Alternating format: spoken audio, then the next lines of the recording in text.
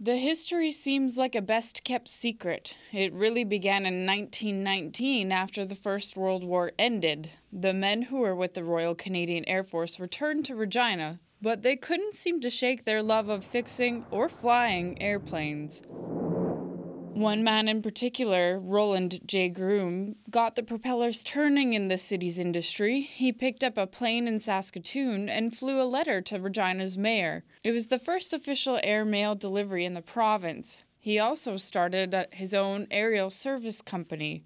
But that was just the beginning. He became the first licensed commercial pilot in Canada, and his partner became the first licensed air maintenance engineer in the country.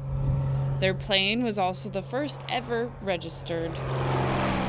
It was kind of a remarkable historical thing, it's kind of a historical fluke, but we have the distinction of being able to claim the first licensed commercial pilot, air maintenance engineer, first registered aircraft, and the first officially acknowledged air harbor in the entire country.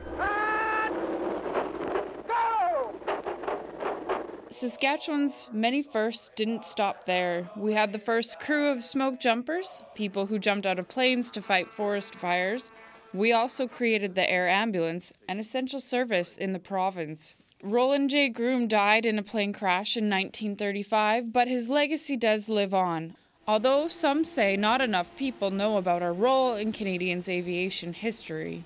I don't. I honestly think that it's an unrecognized history that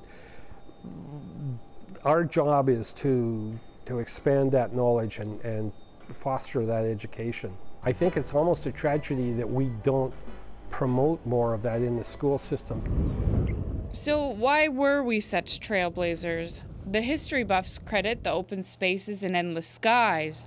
Those conditions are still serving pilots in the province today. The chief flight instructor at the Regina Flying Club says the industry carries on, but it is smaller than it used to be. We have quite a few students that come through the flying club. We're noting as of late we've got a few less commercial students, and now is the time when they should be getting involved because the airlines are crying for pilots. That's because hundreds of baby boomers are gearing up for retirement. Today there are less people involved with flight in the province, but the enthusiasts remain committed, inspired by the innovators before them. Kendall, Latimer, CBC News, Regina.